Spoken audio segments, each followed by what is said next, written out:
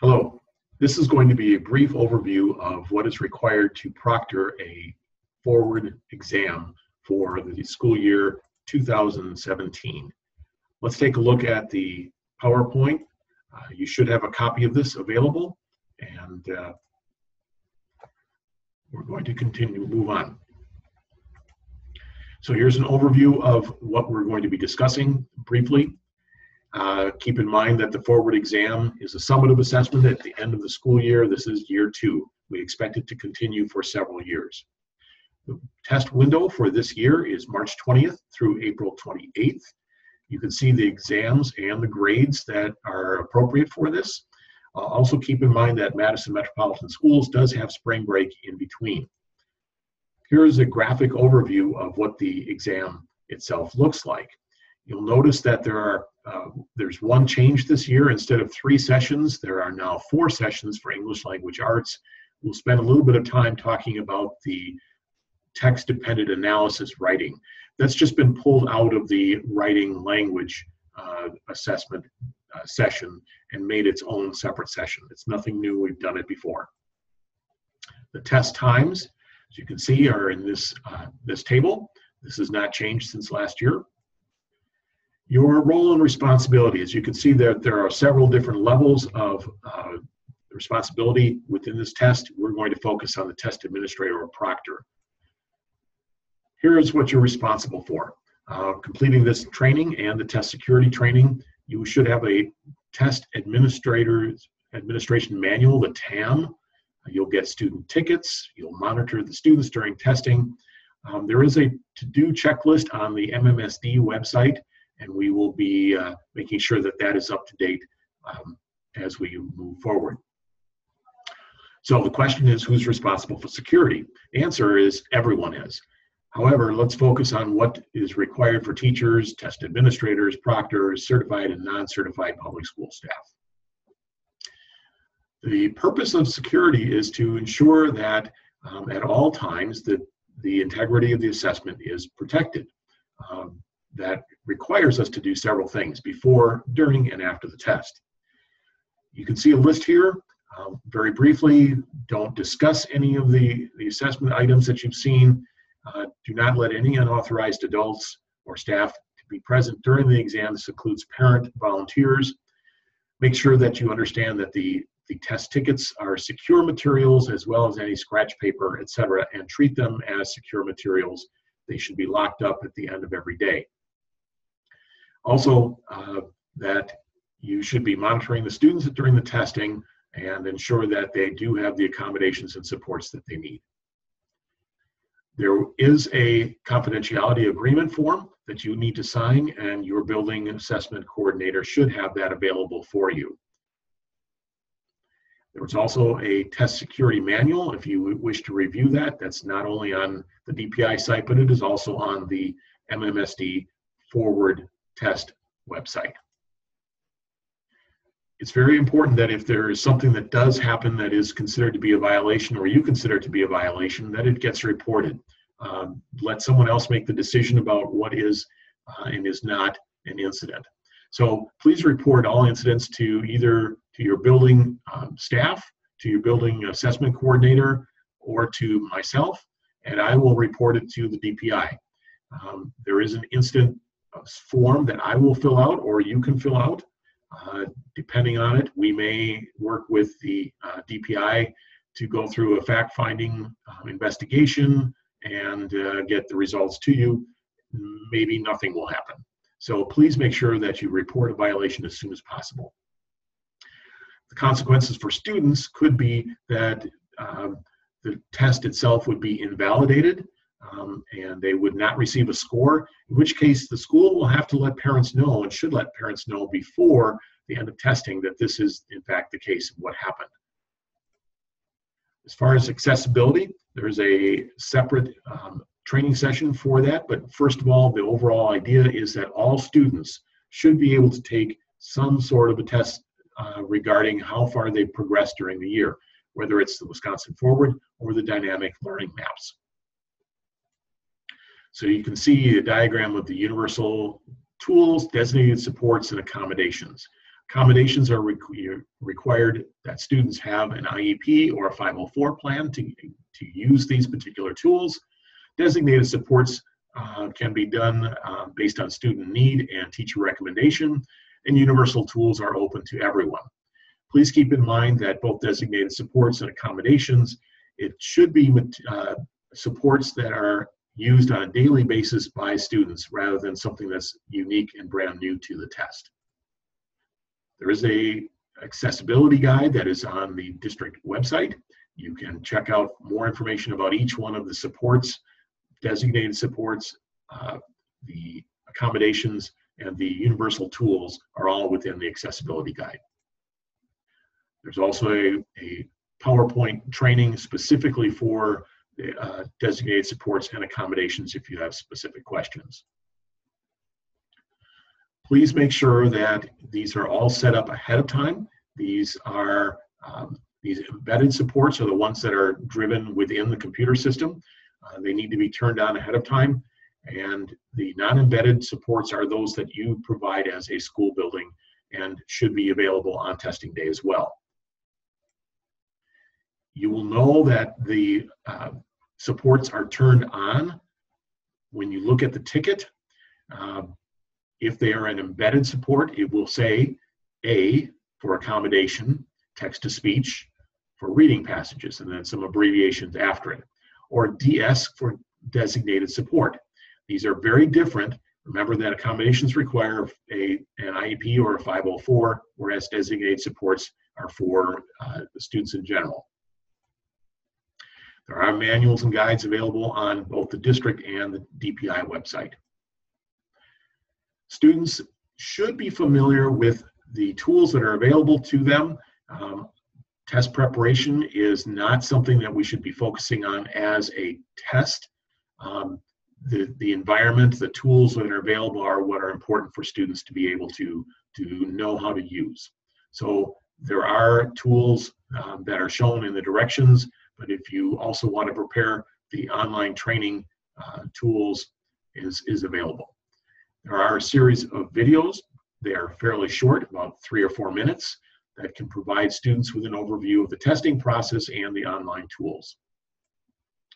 Here's a place where you would find them. If you go to the online tools training and you click on the yellow text at the bottom, you will end up finding that it comes in and shows you some videos and about approximately how long they take. These are appropriate for all students. You can also see specific tools that are specific to grades. For instance, 4th grade students will have a protractor available to them in mathematics. That particular video takes 1 minute and 10 seconds. So students that should be able to get their hands on this at some point. If you this would be especially true for 3rd graders or any new students who have never taken the forward exam before. Also on the online training tools, if you click on the words online training tools, you'll be getting into grade level practice tests by content area. One of the things that you would be able to find there are the forward exam text dependent analysis samplers. This is also available on our website by grade levels. You will find these available. Again, this is not something that is new. We've done this kind of work before, and it's just in a new setting and a new name for it. So what is it? It's a passage or a couple of passages that consist of information or literary text. Students are then asked to respond using evidence from the passage or passages. Students will be able to, requires them to read the text, identifying a theme, analyzing the development, etc. So this is all material that we've done before and is happening in classrooms. It's considered to be a long write item. So there is a approximately 30 minutes to take this particular assessment. And although students could take longer, it's best if this particular session is scheduled early in the day, early in testing, rather than leaving it to one of the later sessions when students are a little bit tired of testing. So they can practice on the online tool training. They should be able to see how the test looks. As far as preparing your room, the room setup should be free from noise and interruptions, etc. Typical testing accommodations or way it's set up. Here is an example of a question that always comes up. What has to be covered on walls or bulletin boards? If you have anchor charts, they do need to be covered for this particular assessment.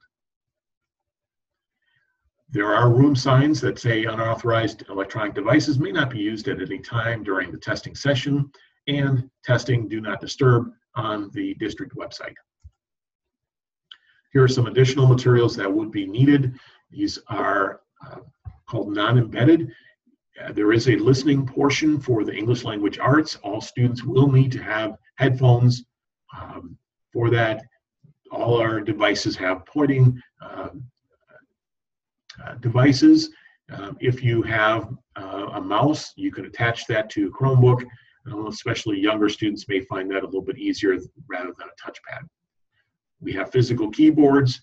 Scratch paper or graph paper should be provided at the school level.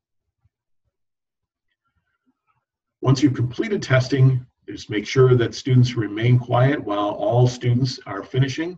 You could have them read a book, do worksheets, etc. They should not be permitted to use electronics. So what will it look like when students sign in? Using Chromebooks, they will log in. It will say DRC Insight. It will not look like this. It will be in the app menu at the lower left-hand corner, and then they simply click on the test sign-in portion of this page. Okay, who can proctor the test? Staff who've gone through training, could include administrators, teachers, paraprofessionals. May also be student teachers. Parent volunteers are not allowed. Test administrators or proctor guidelines are given in the test administration manual. Typical test day structure, circulate around the room, making sure that students are progressing. If they've lost focus, help refocus them. Have them just remind that they should be checking to ensure that they're done when they've answered all the questions when they think they're done. And also, if there are test violations, security violations, that you report those immediately. Positive atmosphere is so important. We know that students feed off from what they feel that is going on with their teachers. So your approach to the test is very important. Do not disturb. Electronic devices we've talked about. There is a script inside of the test administration manual that is for you to follow as you go through and give the test. There are say and do boxes, and you can just simply follow that. Pretty self-explanatory. Okay, for some more information about the test administration. Once they have completed and submitted the test, this is very important. They cannot go back to that particular session once they're finished with it. Now, for instance, mathematics has 2 sessions. If they finish session 1, they cannot go back to that once they've said they're done. However, if you pause in the middle of a session, you can come back and complete that at a later time. Students will need to have a separate test ticket for every content area. They will use the same test ticket for each one of the sessions. For instance, English Language Arts has 4 sessions. They only need 1 ticket for all of those 4 sessions. You should have the test tickets ahead of time. Note that there is a single username and password for each student for each content area. Make sure that you are giving the right ticket to the right person. Making sure that sounds very simple, but every year we have someone who accidentally takes the wrong test. Now, if a student submits the test and says, but I hit the wrong button, if the test can be reopened under certain conditions. Those conditions are if they've answered two or fewer questions, and if they have spent, or if the test has been 2 or fewer minutes. So you need to contact me, Tim Peterson, in order for me to go through and evaluate whether the test should be reopened. If there's a security incident, the test may be invalidated. The test will not be scored. The student is not a participant, and we need to make sure that we contact the families and let them know that this is the case. Any questions during the test? Here is the Forward Help Desk hotline.